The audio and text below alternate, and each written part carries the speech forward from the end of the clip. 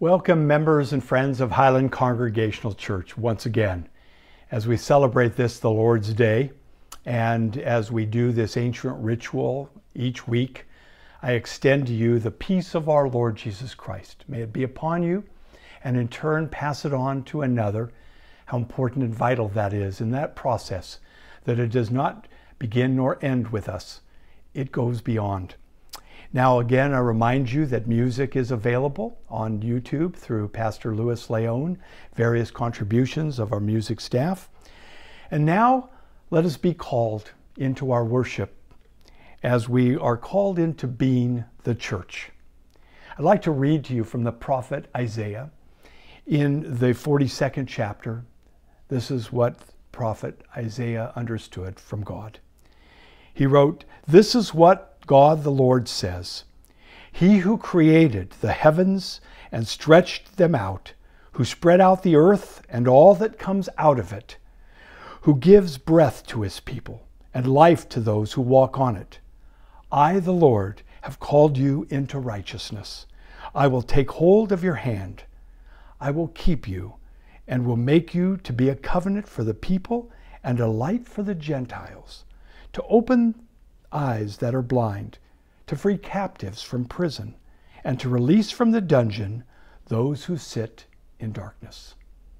May this be a blessed day for us as we begin in this, His Word. Thanks be to God. We've heard of defining moments, both for persons as well as nations, communities. But oftentimes we think of them as more as the moment or the event itself rather than the way that individuals experience it. And today I want to remind us it's more about who we are and what we do in defining moments. What we've experienced in these past months, again, is really comes down to who we are and how we might define ourselves.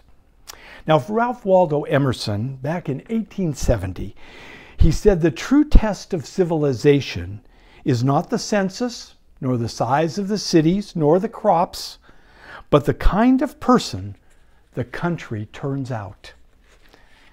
The way we see others may say a lot about us, who we really are, and the Apostle Paul understood that as he was addressing the people of this cosmopolitan community of Corinth. And this is what he wrote to them, understanding what he himself had received and what they had received, and how they would begin to translate that in their lives. In the 5th chapter of Paul's second letter to the people of Corinth, he wrote, "So from now on, we regard no one from a worldly point of view. Though we once regarded Christ in this way, we do not any longer. Therefore, if anyone is in Christ, therefore he is a new creation. The old is gone, the new has come. All this is from God, who reconciled us to Himself through Christ and gave us the ministry of reconciliation. That God was reconciling the world to Himself in Christ, not counting men and women's sins against them. And He has committed to us the message of reconciliation. We are therefore Christ's ambassadors, as though God was making His appeal through us. We implore you on Christ's behalf, be reconciled to God." And may this blessed word speak to our hearts and our minds and spirits. This is the word of the Lord. Now we are called into being. Not just the way that we were born, but the Apostle Paul understood, very importantly, that we become a new creation when we are in Christ and the old has gone away. And that means as we are transformed, it begins now in a new way to define us and what we do as well as who we are. Now, this story I love from years ago of a baseball Hall of Famer, Harmon Killebrew. Some of you may recognize his name. He remembered his father in a very special way. One day when they were out playing on the front lawn, roughhousing, A neighbor came along and said to his father, "Mr. Killebrew, if you keep playing ball like that on your front lawn, you won't have much of a lawn left." Harmon said, "My father replied to this neighbor, 'Sir, I'm not raising grass, I'm raising sons.'" Again, he defined himself, understanding who he was. And I think that that's what the Apostle Paul would like for all of us to understand. Of who are we? How, in the midst of any specific defining moment, do we come out of this? How do we see ourselves and express ourselves? Now, I think what is important is when he says, a new creation we become, and the old is gone. Now, I don't think I have to explain to all of us how vital understanding of the old is, because how at times it's trapped us, perplexed us, seemingly invading our spirit. The old, Paul was saying, no longer are we being seen by the past, but rather now who we become. That's what's important. And we have been reconciled with God. Reconciled with God. It's something that Paul says is what God intends for all persons to understand. And that in turn, when we reconcile with God ourselves as feeling that God's grace and love has been extended to us, then we in turn offer that to others. Now, others, how do we see them?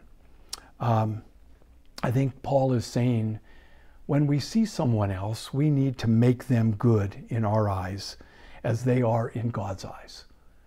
That's oftentimes we forget that we see them maybe through our own bias, our own filters of life. But the Apostle Paul was saying to these people of Corinth, see people as God sees them, a new creation, that they too can be reconciled with this gracious God in Christ. Now, if we think that God looks down on others, then we ourselves will look down on others. And does that sound familiar? Through the ages, through even our recent history, how people see other people, sometimes, unfortunately, is somewhat put together by how they think that God sees them. And so they don't think any higher of another person than they would of themselves. But if they see themselves as lifted up in God's eyes, then how easy it is for them to lift others up as well. How God sees us is how we then begin to see others.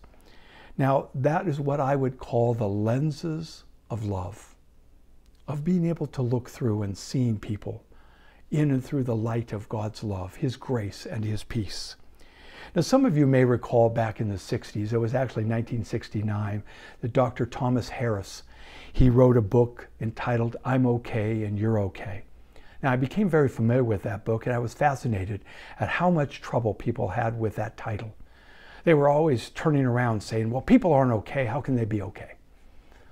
Well, Dr. Harris was really understanding something, that if we understand ourselves by the grace of God, of understanding that we're really okay with God, then we see others in that same way. I'm okay, you're okay. Not as always about what we do. We all fall short. We all have our transgressions, things that we wish we hadn't done. But the self, who we are, and that's what the Apostle Paul was getting at. For us to realize the importance of knowing that in Christ we are a new creation and the old is gone. And then we begin to see life, our lives, other people's lives, in and through that lens. It's important for us to be called into that kind of ministry because the world needs it ever so much more now. Every day we see evidence of people who rather look down on one another rather than seeing them through God's eyes, God's lens, and how they are a person to be loved. The Apostle Paul, in essence, was saying, if you feel the love, you'll give the love. And that's what these people of Corinth needed so long ago, and we today need to hear it ever so more today. Now, Scott Peck, the great psychiatrist who I've often quoted, once wrote, he said, love cannot happen unless I commit myself to making it happen. Thinking about that for a moment. that it's not just something we feel, it's something we intentionally do, as you've heard me say that before. It's intentional. We make things happen, we make love happen. We then are able to make God's appeal to others. As Paul said, we are ambassadors of Christ, ambassadors of love, and not just our love, but God's love. And that's where the real power lies. We belong to Christ. We live in Christ. We live through Christ. We love in Christ. And this then defines us. This is who we become. Now, as I said before, that we're again venturing out more and more, encountering people. Maybe we've forgotten about the various people that we encounter and how they might be seen by others. We have the privilege of reaching and extending ourselves to another and saying, God loves you and sees you in a way that now I can see you, in a way that extends the grace that God has intended. Now, a great theologian by the name of Paul Tillich once wrote, he said, "Find out about a person's love of God by observing their ultimate concern in life." The Apostle Paul, in essence, was saying that. What is our ultimate concern in life? If it's not to extend as well as express the love of God in Christ Jesus, not just for ourselves, but to others as well. Our life, how we live it, how we react or respond, defines us. And we're reminded that the word believe, what we say we believe, literally means to live. We have to live that which we have been called to in Christ Jesus. And with that, I invite you now to join with me as we pray. Let us pray.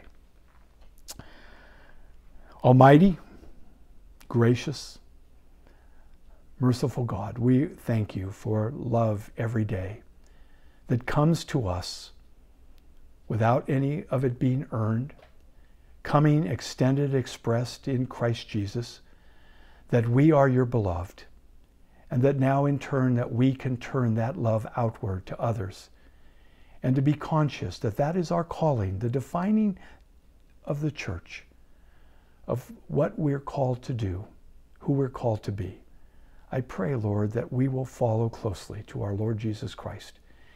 And in these words of the Apostle Paul, that we will reach out and become ambassadors of our Lord Jesus, reconciling others because we have given a good news, expressing it not only by what we say, but most importantly, of how we treat others, how we are with others.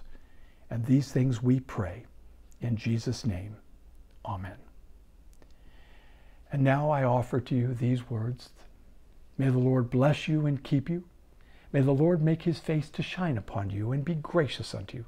The Lord lift his countenance upon you and grant you his peace, both now and in the life everlasting. Amen.